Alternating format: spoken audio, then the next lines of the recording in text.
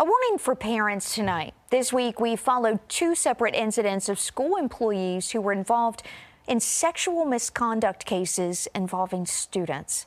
10 News reporter Sydney Jackstimer outlines ways parents can protect their children, especially while they're on the internet or using social media. Every day, there are 500,000 online predators, according to the Child Crime Prevention and Safety Center.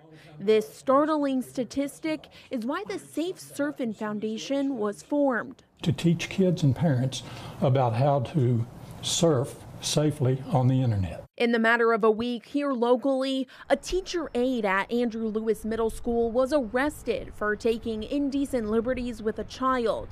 And a William Fleming High School counselor and coach pleaded guilty to the same crime. Do you think we're seeing more of these cases, or are they just getting reported more often? What are you guys seeing? Both. And they're not being reported enough. We know that.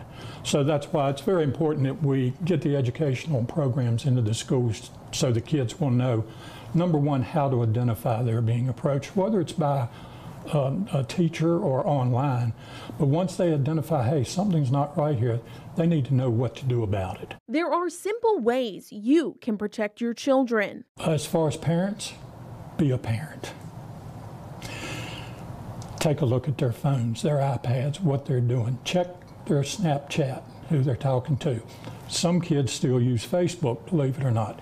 Check all of their social media to see who they're talking to. And warning signs to be on the lookout for. Watch the kids' behavior.